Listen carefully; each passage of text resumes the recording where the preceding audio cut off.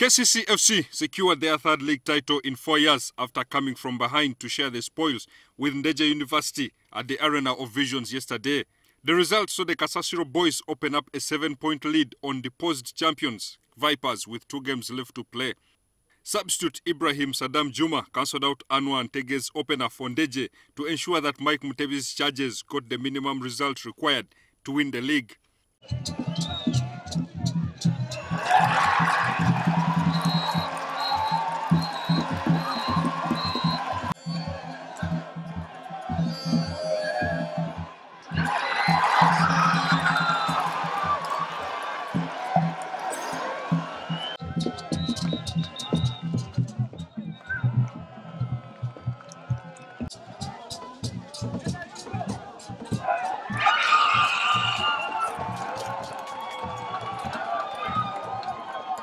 Mutebi expressed joy at winning another league title, his third in 4 seasons, though he thought the title would be clinched against Maroons and not in Bombo.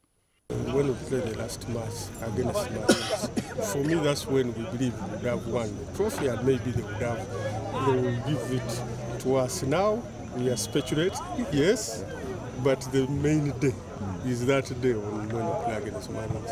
And I don't have to jump up to celebrate. I celebrate quietly, I appreciate what I do.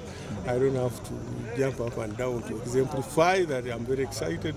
Looking back, Mike Mutebi says a season that has produced 60 points for KCCA from a possible 84 has been every inch competitive. This as teams struggle to keep their head above water. The league has operated at 50%. Because if you look at all the clubs that have been competing, if you look at the individual players, most of them, the ones who are supposed to carry their teams, have been operating at 45–50%, So that means this is how competitive the league was. KCCA won the 2016-17 league title with 66 points, a tally they could beat if they win their remaining 2 games.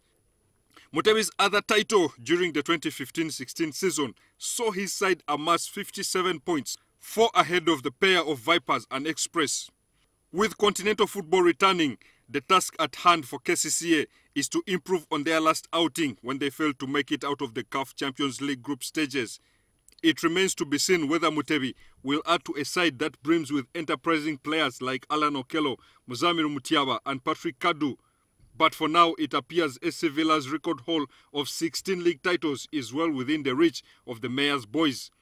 Felix Manyindo, NTV Sport Today.